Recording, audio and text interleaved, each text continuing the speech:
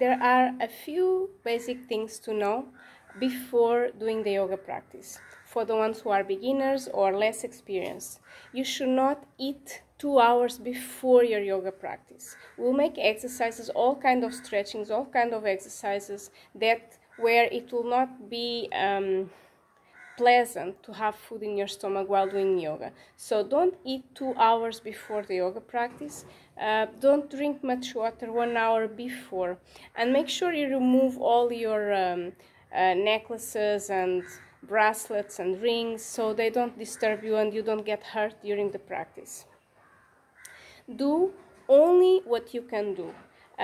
Go with your own capacity, because your body might not be used to these postures. So in each one you do whatever you can do, and I can assure you, over the course of one week, 1 month, 1 year, 6 months, your body will definitely, if you keep your regular practice, definitely develop. Your muscles will become stronger, your tendons will stretch, will become to open up more, your balance will improve immensely, and all this will have an effect in your inside, in your internal space, which means you'll become more balanced, more focused, more self-confident. I mean, yoga works at all levels: mental, emotional, physical, and energetic.